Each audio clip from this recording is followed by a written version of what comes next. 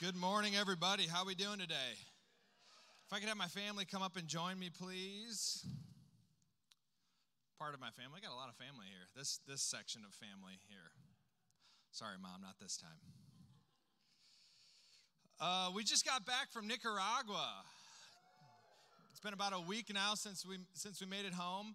We went with our oldest two daughters. This is Abigail and Macy. If you guys would stand to the side so people can actually see you. There we go. We're going to just share a little bit about our trip before I hop into the message. But we had a really great time. We have some family that lives down there.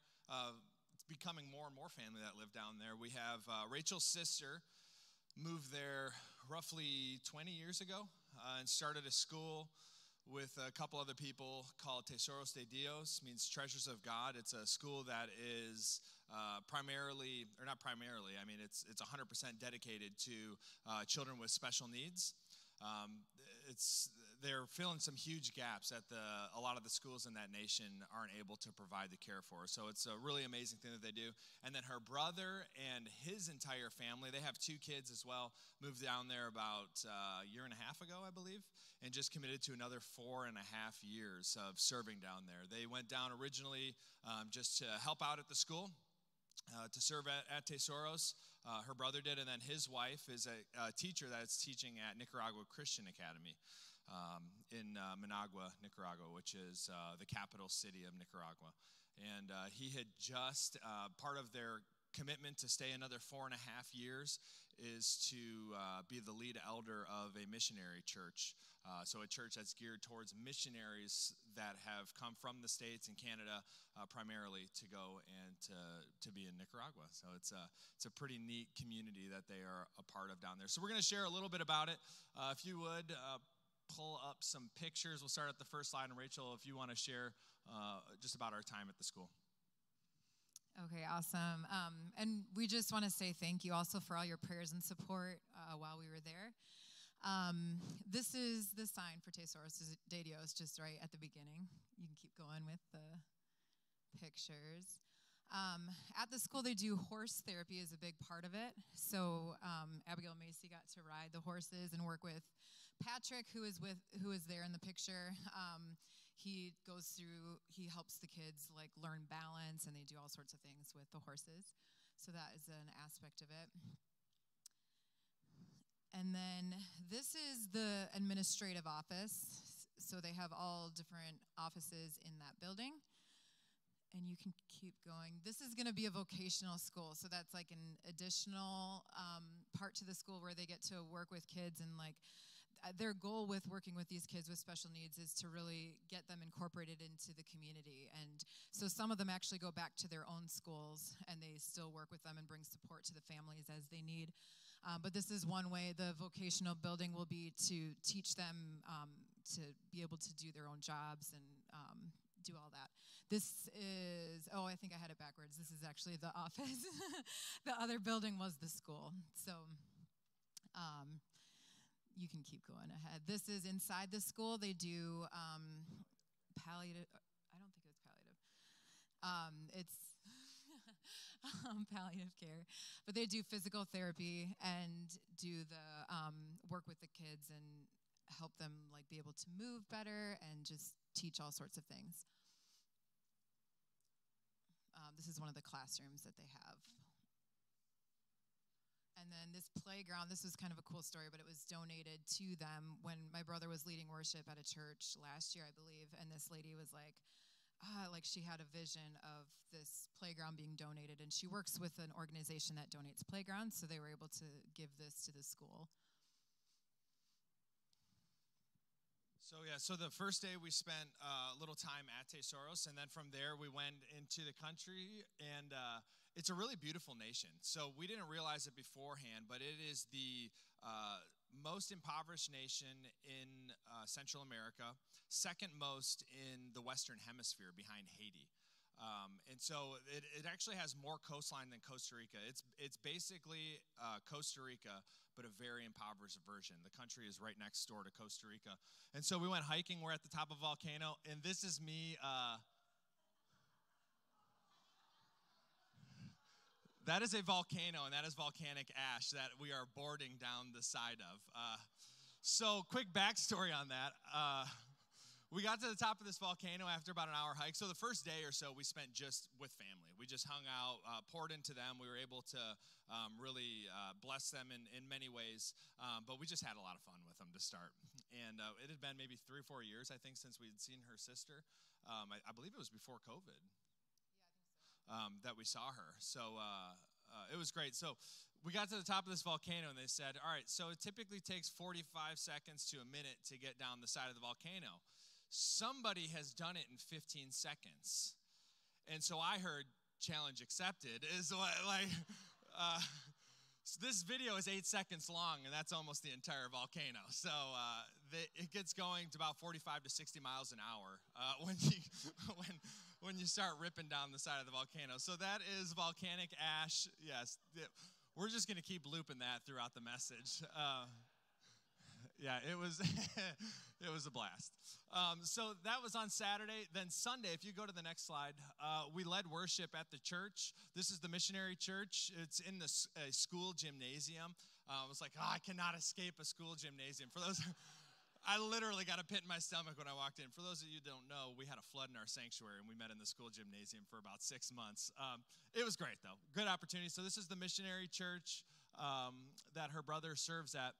While we were there, we had found out that there was a family that was part of the church that the father had just passed away that morning while he was in the hospital. And he was a close friend of her sister's, of Michelle.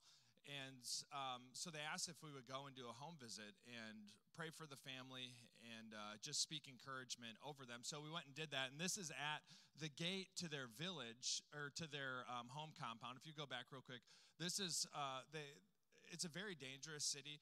So these families all kind of live in little clusters together to help to provide and to protect each other. And they're filled with dogs that are very angry dogs, very, very angry, to help protect the family. And we get to this gate.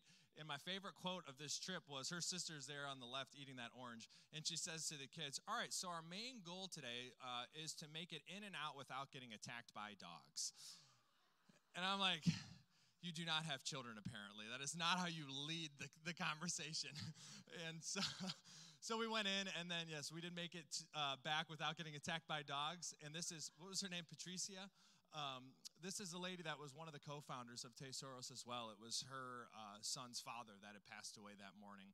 We're in her home. This is about maybe a 6-7 foot by 7 foot room that is her home, that we were able to visit in and to pray over her. This was Sunday morning after church. And then from there, we went to a city called Matagalpa up in the mountain region of Nicaragua. And we purchased a bunch of groceries for some families that were in need.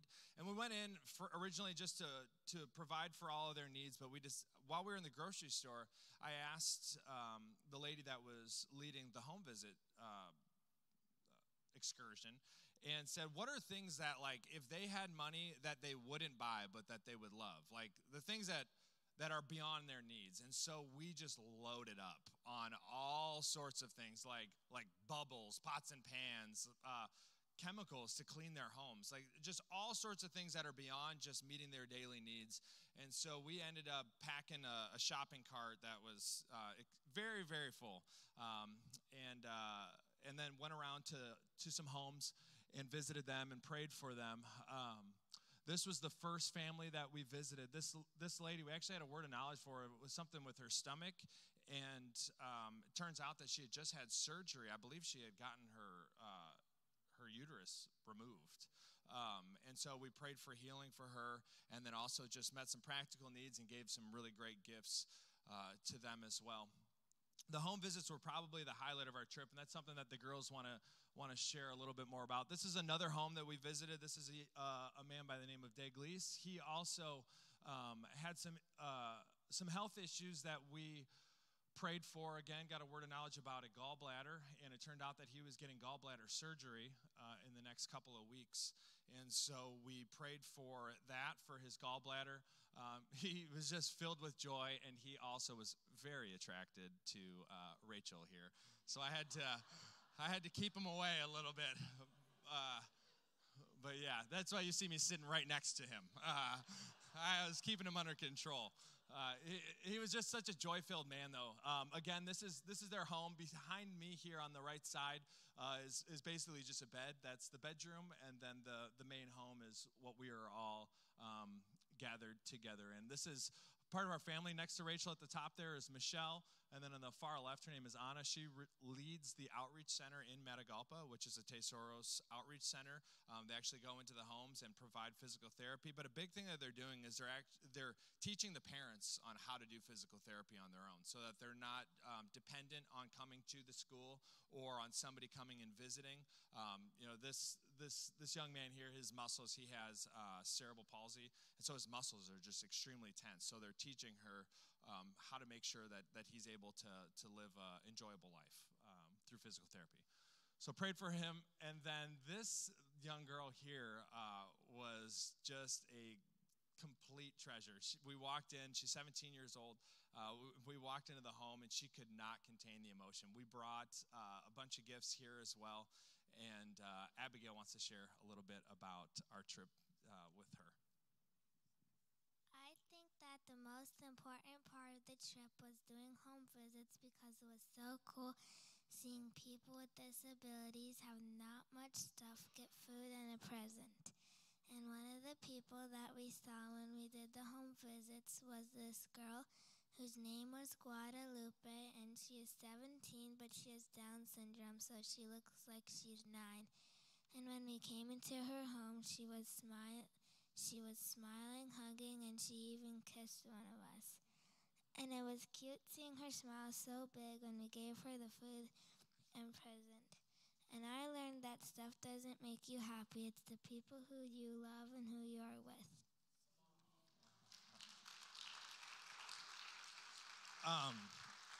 So yeah, it was extremely impactful. I mean, full transparency, my kids are growing up in Ada. And so it's a little bit of a difference of lifestyle that they had there. And that was one of the big reasons on why we wanted to go. It was to bless these families, but also so that my children could see the reality of the world and not just, nice little Ada in West Michigan. So it was a really impactful time for our family as well. I can't talk too much about it or I'll lose it. Next home that we went to, I must have forgotten the pictures. There's another home that we visited before this Young Life Camp. Let's just stay back with Guadalupe there. One picture earlier. One more. Yeah, she's so precious. But in the home visits, we visited another home of a couple of twins that had autism. One of them was deaf, and one was just very hyperactive. And quick testimony before Macy shares about that experience. Right before we got in there, one of the children actually sucked gum up into her nose, and it was which here we can go and figure out how to get it removed, but there they don't have access to health care, so it was actually kind of a big deal. They were a little bit freaking out when we got in there, and we prayed for her and found out that shortly after we left, the gum came flying out. I will leave I'll leave the details of that, but the gum made its way out, and the family was very blessed by it. But Macy, if you would like to share about your experience at that home. To me, the most important part of the trip was also going to people's houses.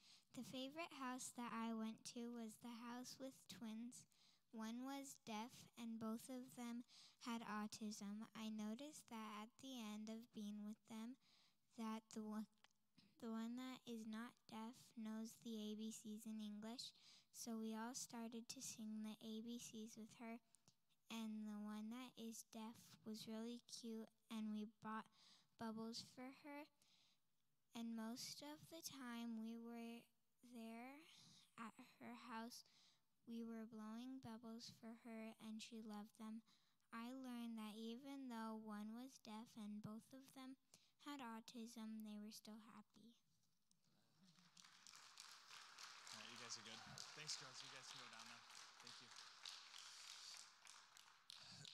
So yeah, the home visits were an extremely impactful part of the trip. My kids are troopers. We spent all day long going throughout this mountain village, mountain city, making our way to these homes across the city, and it was not easy. It's hot there. It's very different than here, and they were troopers though. Much of the trip was not easy. It was a very full trip, but it was a very good experience. Then Wednesday we went to, Tuesday, after the home visits, we went to a Young Life camp. If you guys familiar with Young Life, it's a ministry that started in the U.S. It's an outreach to public schools. This camp is up in the mountains in Matagalpa, and we went there. Anna, who leads the Tesoros Outreach Center in Matagalpa, used to work here, and so she was able to set it up that we were able to tour the facility. And they also have a coffee farm on the facility. So I was obviously very interested in that, being a coffee roaster. And so we went to Young Life, and full transparency, I don't know if you guys feel this way also, but oftentimes when I hear a Christian ministry that's doing a little business on the side, I didn't have much expectation. Just going to be honest. Like they probably do a good job, but it's a ministry. And so we get there and we stand and we meet the gentleman that leads the coffee farm, and he starts off by saying, we have a farm, we have 90,000 plants, but our ministry is not coffee. Our ministry is spreading the gospel of Jesus Christ here upon the earth.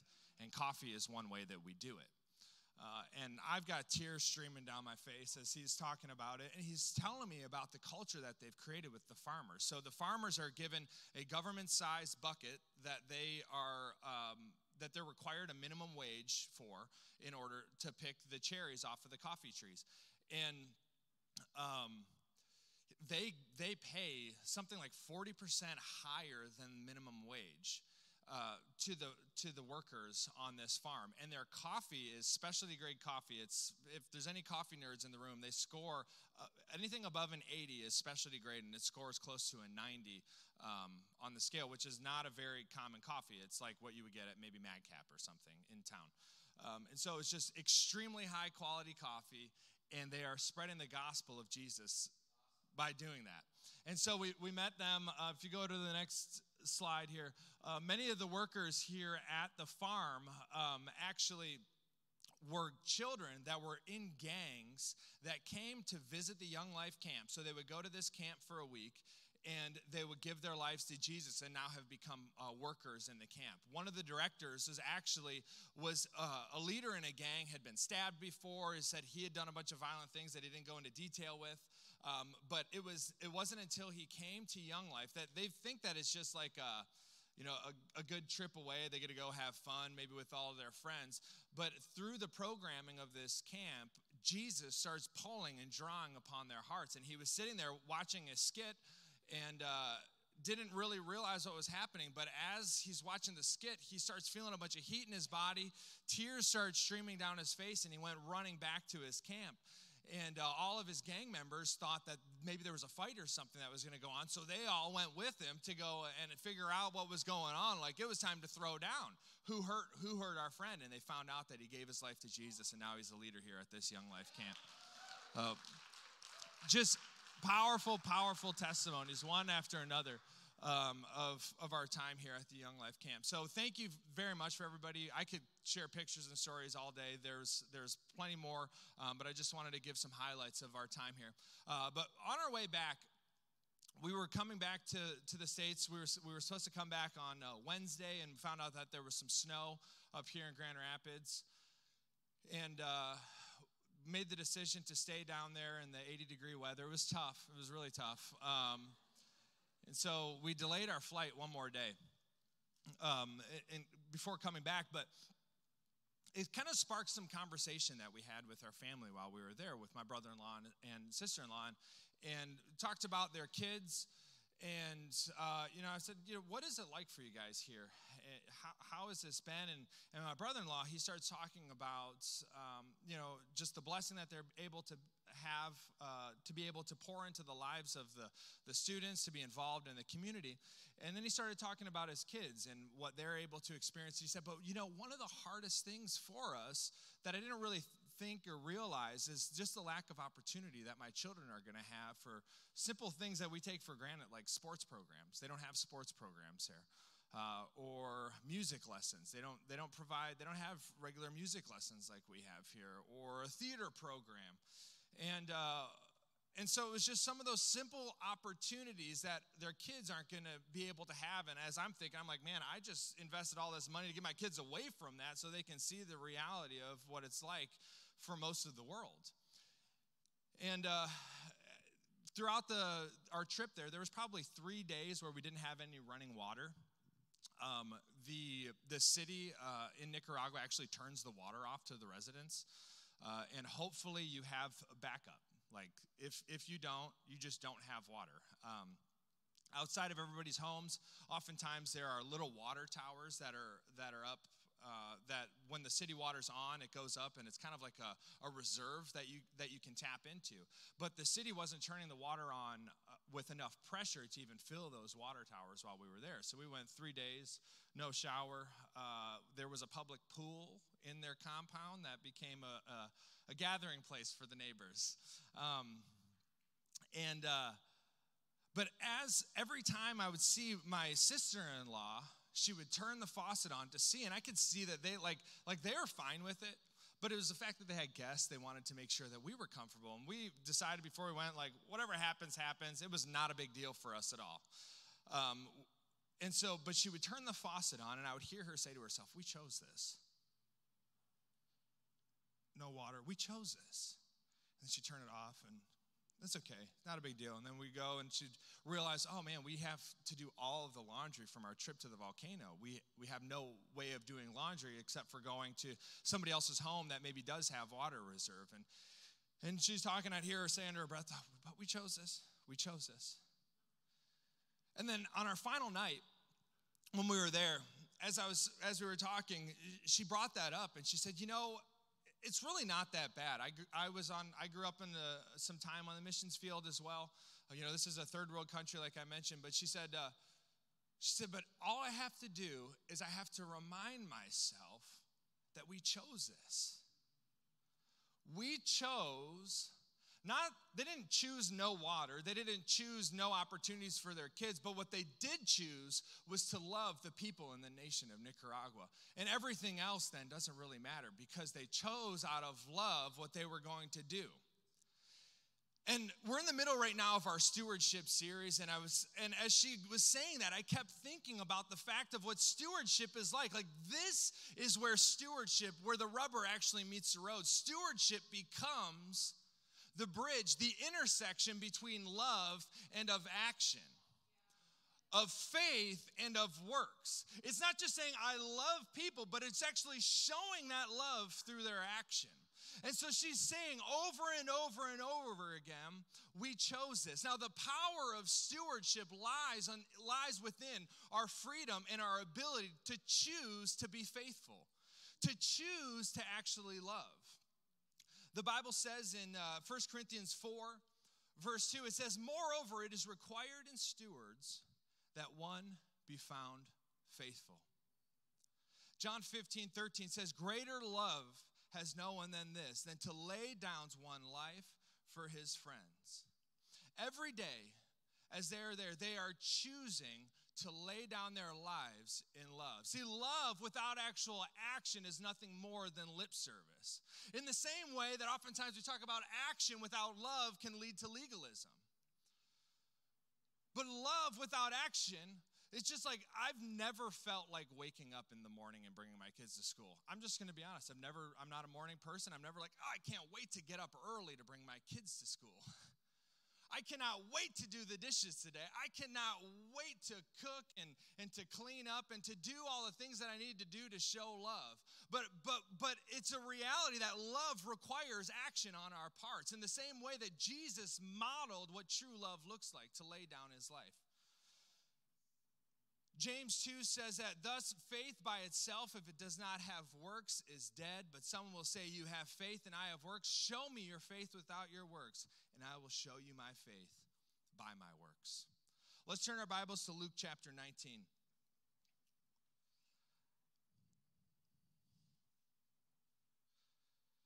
Verse 11 says this, now as they heard these things, he spoke another parable because he was near Jerusalem. This is Jesus. He's entering into Jerusalem before his crucifixion. And because they thought the kingdom of God would appear immediately, the Jewish people thought that Jesus was going to Jerusalem at this time to establish his kingdom here upon this earth. But he shares this parable with them to show them, like, now's not the time, but I will be back. And he says this, therefore he said, a certain nobleman, speaking of himself in this story, a certain nobleman went into a far country to receive for himself a kingdom and to return. So he called 10 of his servants and delivered to them 10 minas and said to them, do business till I come. But his citizens hated him and sent a delegation after him, saying, we will not have this man to reign over us. And so it was that when he returned, having received the kingdom, he then commanded these servants, to whom he had given the money, to be called to him, saying that he might know how much every man had gained by trading. Then came the first, saying, Master, your mina has earned 10 minas. A mina is a sum of money that was equal to about 3 months' salary at that time. And he said to him, well done, good servant. Because you are faithful in very little, have authority over 10 cities. And the second came saying, Master, your mina has earned 5 minas. Likewise, he said to him, you also be over 5 cities. Then another came saying, Master, here is your mina, which I have kept put away in a handkerchief. For I feared you because you are an austere man. You collect what you did not deposit and reap what you did not sow. And he said to him, out of your own mouth I will judge you, wicked servant. You knew that I was an austere man, collecting what I did not deposit and reaping what I did not sow. Why then did you not put my money in the bank, that at my coming I might have collected it with interest? And he said to those who stood by, take the mina from him and give it to him who has 10 minas. But they said to him, Master, he has 10 minas. For I say to you that everyone who has will be given, and from him who does not have, even what he has will be taken away. But bring here those enemies of mine who do not want me to reign over them, and slay them before me. But Daddy God, good Father, this doesn't sound too much like you in this moment. Bring those enemies to me and slay them before me. He's saying this. Pastor Kathy a few weeks ago pointed out that with this same set of passages, that the servant that did nothing had a skewed image of who Jesus was. That he was driven by fear, and out of his fear responded by doing absolutely nothing. You see, we are called, regardless of how we feel, to bring a return for what it is that God has given to us. You know, on that final day, the excuse of I didn't feel like it isn't going to go over very well. The excuse of, but I had fear because of the way I was raised. See, he didn't actually say, well, why do you have fear? Come here and sit down in my lap. He says, no, you didn't do with anything with what I had given you. You chose the safe route instead of the route that I called you to. See, our fear isn't an excuse on that final day. I know it's tough to hear, but this is in Scripture. God has called each and every one of us to actually do with what it is that we have been given, to actually present back to him something of value with what he has given us in our lives. You know, over this last 2 or 3 years, I'm kind of zipping through this because I realize our time already, but over this last 2 or 3 years, my family has really made a big emphasis on rest. We experienced a lot of burnout, and COVID, though a very difficult thing, was a very needed thing for our family. Extremely hard, but it was a great revealer of our hearts. It was a great revealer of what our motivations were, where our focus was on, what we were trying to build. And so we decided as a family that we were going to practice rest. We were going to live from a place of rest. And you've heard me preach messages on this before over the last couple of years. But see, if I just said to you that my family practiced rest, you may have heard me saying my family stopped working so hard. See, but rest has nothing to do with what I am doing. It has much more to do with who I am doing it for.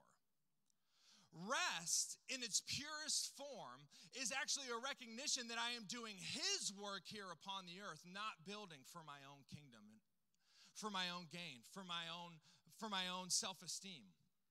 And so what we started to do, Jesus actually said it like this. He says in Matthew 11, "Come to me, all you who labor and are heavy laden, and I will give you rest. Take my yoke upon you and learn from me, for I am gentle and lowly in heart, and you will find rest for your souls.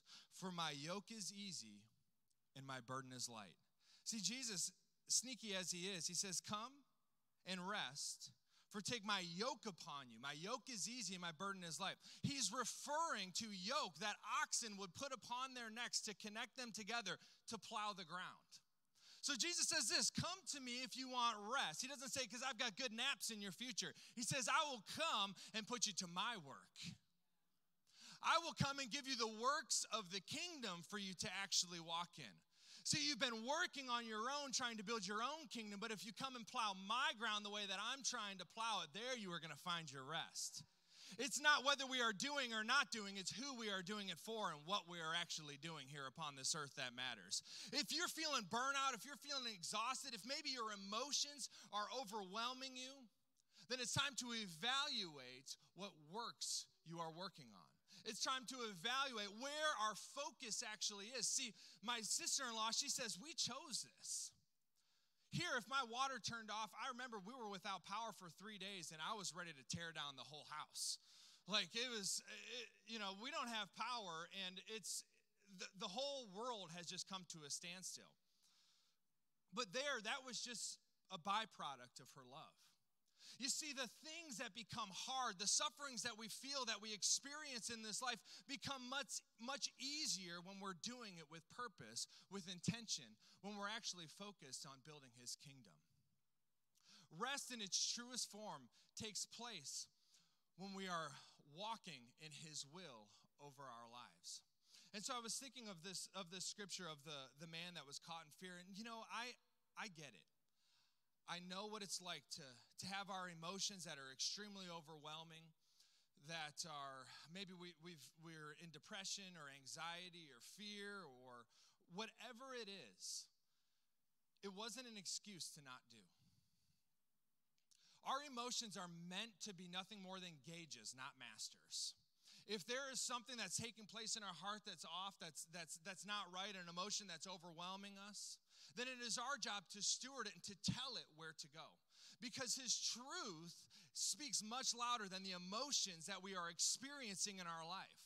When we were there, we led worship at that church, the missionary church, and it was not a very charismatic bunch of people as far as, during worship, they weren't extremely expressive. But they were there. They were committed to what it was that God called them to do. And I looked around the room, and I just saw such peace in the room during the message. No legs shaking, no twitching, and everything that I do, and where I'm like, all right. And you guys have seen me go back and forth on this stage probably 100 times since I've started talking. And I just saw the level of commitment in the room is what it spoke to me. I see that? I just did it again. I saw a level of commitment to truth in the room. You see, whether or not there were a bunch of expressive people, whether or not they were all in with their bodies, with their emotions, they were all in with their life. It was that the truth of Jesus spoke louder than the emotions that they were experiencing. The truth of what he has called them to looked like love put into action, them giving their entire lives for the people of Nicaragua. And I was just so inspired as I was thinking about that. And we definitely in our stream are a very emotional people. I love expressive worship. I believe that we're going to be extremely expressive in heaven. So if we're going to do it there, we might as well do it here. All about it. But what I am not all about is letting myself do absolutely nothing because I don't feel like it. What I'm not all about is roller coaster up and down one day, the next day, turn left, turn right, feel this, feel that Christianity. What I am about is Jesus modeled that it was to lay down our lives, to show what love actually looks like. I'm not going to be sitting on the couch going, "Good luck, honey, I love you." Good luck with the kids. I love you. Good luck taking them to school every day. I love you, though. I promise I do. I'll show you when I feel like it. It's funny, but we live that way. We actually show Jesus that reality with the way that we live our lives. We're waiting until we feel called into doing what it is that we're doing, instead of actually digging deep into the things that are within us, using our intellect, actually being disciplined in the areas that God has called us into. If you've been called into business, you better buy every business book possible and get into it.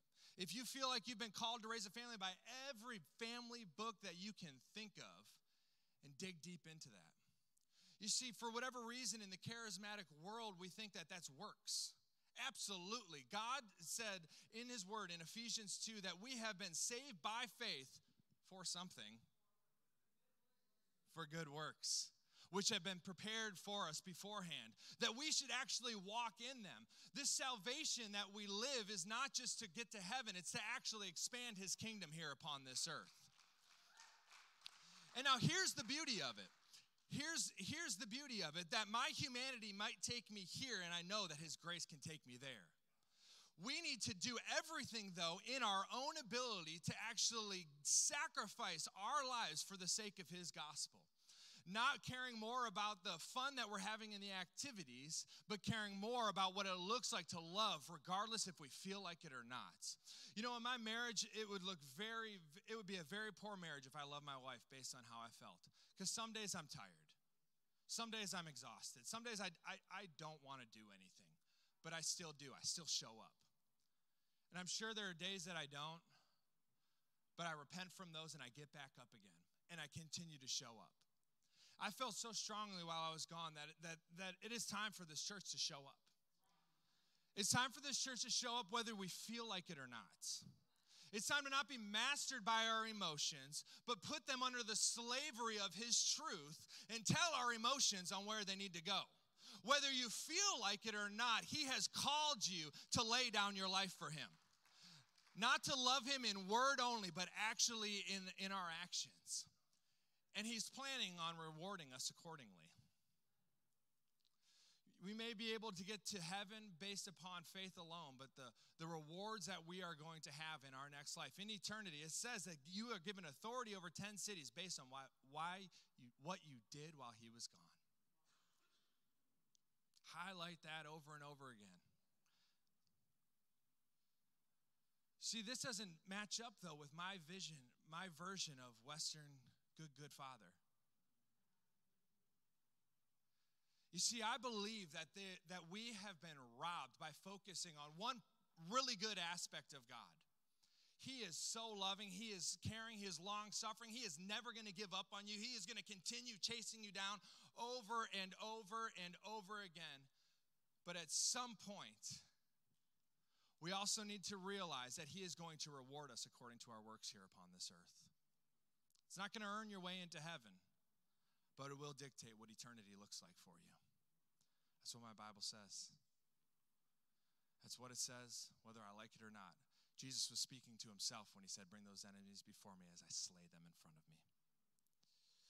So I want to pray over us as a community, that our emotions, that our feelings, that our thoughts would come into alignment with his will over our life. Look, I am all for, as I said, I'm all for going after and seeking out healthy emotions, seeking out health in soul. But I have to do that according to his truth. I have to bring his truth to my emotions, not the other way around. What I feel is not true. What his word says is true. And if I'm feeling something that's contrary to what his word says, then I'm the one that needs to change, not his word. His word becomes the thing that I have to aspire to become like.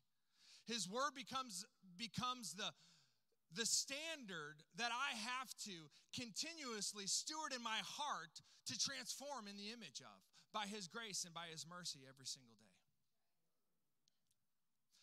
Would you stand?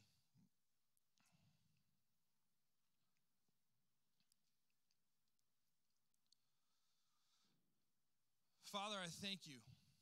I thank you for this opportunity that I had that we had as a family to go down to Nicaragua and to see what it's like for people to give it all for your gospel, to lay down the comforts of West America, of West Michigan, of Western civilization, of the United States. I didn't mention this, but it's the poorest.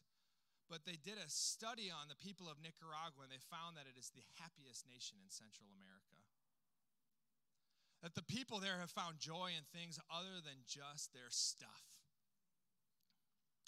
And so, Father, I pray that you would teach us, strip away our comforts, strip away the things that we are relying on that are keeping us from serving you wholeheartedly. I heard it said once that Jesus, you came to comfort the afflicted and afflict the comfortable. I ask that you would afflict the areas of comfort in our lives, Jesus. That your cross would drive deep into those areas. That when we experience suffering, we're not surprised because your Bible says that we are to experience suffering. That when we experience persecution, it's not because of a lack of faith on our end, but it's because of the promises that are in your scripture. That we would say steadfast, regardless of what is happening in our lives, we are continuing to pursue you and your kingdom here upon this earth. Lord, I pray that you would make us healthy, that you would make us healthy in emotion and heart. Lord, but Father, I ask that we wouldn't wait to be whole till we're able to actually do something for your kingdom. Your word says to seek first the kingdom of heaven and righteousness, and all these things will be added to you. So we seek first your kingdom and your righteousness. And we know that all the other stuff will fall in line as we do that. We submit our lives to you, to your gospel. We submit our lives and we lay down all comforts, all pride, all self-ambition, and all selfish motivations. And I pray, Lord, that we would truly become the church of Jesus Christ, that we would shine bright here upon this earth, that we would continue seeking after you, continue showing this world what true sacrificial, laid down love looks like.